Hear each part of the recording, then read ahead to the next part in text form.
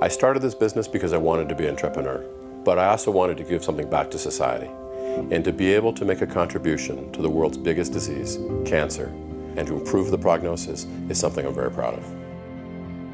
LifeLength is the world leader in a diagnostic field called telomere measurement, which is very important for preventive medicine, oncology, infertility, and diagnosing other age-related diseases. I started the company at the end of 2010. We faced many challenges: raising capital, finding talented people, developing the technology to a point that this is clinically validated, and doing it from a country which is not historically known for biotechnology and life sciences.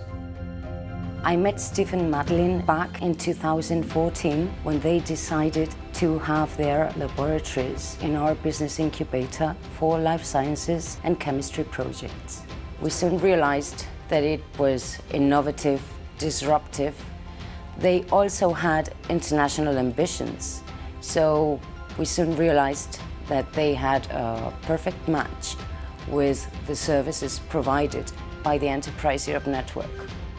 The support of the Enterprise Europe Network was very important for us. They guided us through the application of the Horizon 2020 process, which is very exhaustive and very complex for small companies to achieve successfully without expertise.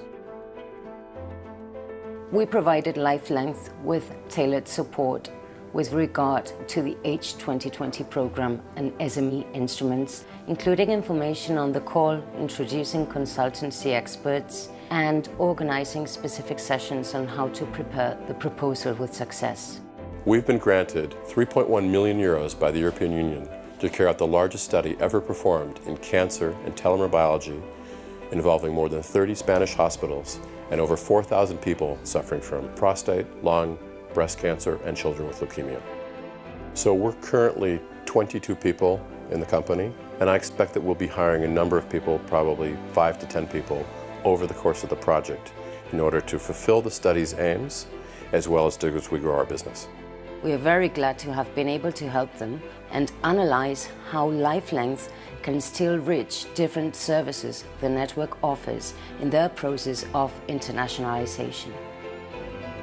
My vision is that this test that we offer will become a standard of care in checkups, in oncology, and as we're able to carry out other projects in other fields of chronic and age-related diseases. Ultimately, our goal is to take great science and bring it to clinical use so that it improves healthcare globally.